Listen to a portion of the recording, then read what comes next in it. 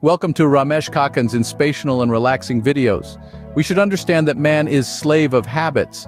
Habits form nature of a person, and then that nature becomes the personality and it becomes life of a person. Today's undiscovered question, are sinners punished? Ends at end of video, man trying to get blanket from river. Once a man was sitting with his friends on the riverbank. Just then, man saw a blanket floating in the river. As soon as man saw that blanket, he jumped into the river to catch it. After a while, he felt as if that blanket had caught hold of him and was carrying him away. He started shouting for help and called out to his friends. Friends who were sitting on riverbank said, "Leave the blanket." Man shouted and replied, "First I had caught hold of blanket, but now this blanket has caught hold of me. I want to leave it, but it is not leaving me." Soon they realized that it was not a blanket, but a bear which looked like a blanket when seen from above. Now that bear had caught hold of him. Such are bad habits. First we catch them, but then it catches hold of us and takes us away with it. Even if we try to get rid of it, we couldn't. We should understand that man is slave of habits. Habits form nature of a person, and then that nature becomes the personality, and it becomes the life of a person. Therefore, when a habit has to be formed, then we should try to form good habit. Story 2. King question. Are sinners punished? One day, a king went to his guru and asked, "Acharya, you say that those who commit sins definitely get punished. But when we see around, it seems that sinners enjoy happiness."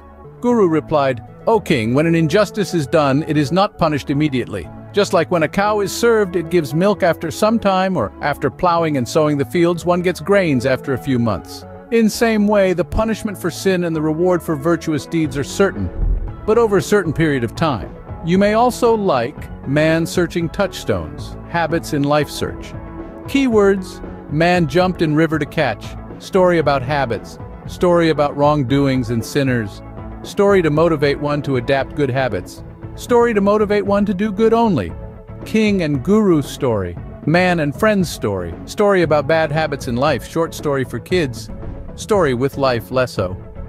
Today in Vision, we see about meditation. Curiosity piqued about meditation. Perhaps you've dipped your toes in the tranquil waters of mindfulness, or maybe you're standing on the shore contemplating the dive. Whichever stage you find yourself in, this journey of inner exploration can be as simple as taking a deep breath. Imagine meditation as a melody, each note representing a step in the process.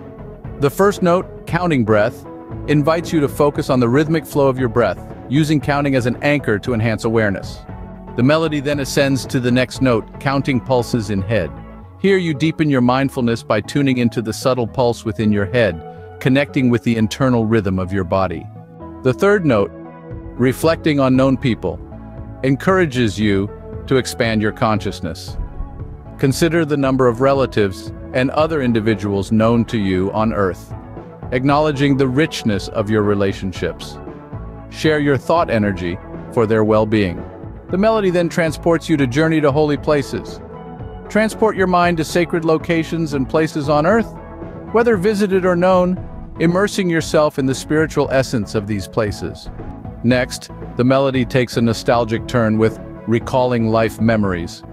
Take a chronological trip through your life, reflecting on memories from birth to the present, and projecting forward to anticipate new experiences until you reach 100 years of age. The rhythm then delves into the profound with exploring inner body parts.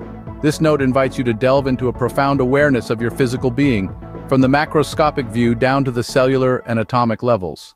The penultimate note, reflecting on relationships, encourages contemplation on people who were once part of your life, but are no longer present, as well as those who may join your journey in the future. Lastly, in line with our Vision Nilgiris 2050, the final note takes your mind and thoughts to space. Among the stars and galaxies, imagine yourself enjoying the ultimate pleasure of existence. In the grand symphony of meditation, remember this: the key is not to control your thoughts, but to observe and experience them. The gradual increase in meditation time, facilitated by setting alarms, encourages a deeper and more immersive practice. This holistic approach fosters mindfulness across various dimensions of your existence. So, we've journeyed through the melody of meditation, from the simplicity of breath counting to the vastness of cosmic contemplation. Each step, each note, is an invitation to explore, reflect, and connect.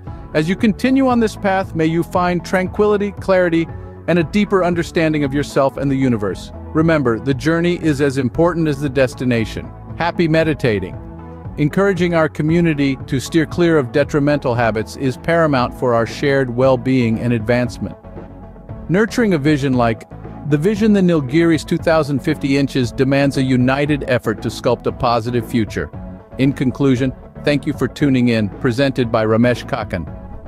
Your active participation through comments, shares, and subscriptions plays a vital role in raising awareness about the Vision Nilgiri's 2050 initiatives. Together, let's forge a community committed to positive change. Your contribution is invaluable in shaping the future we aspire to achieve.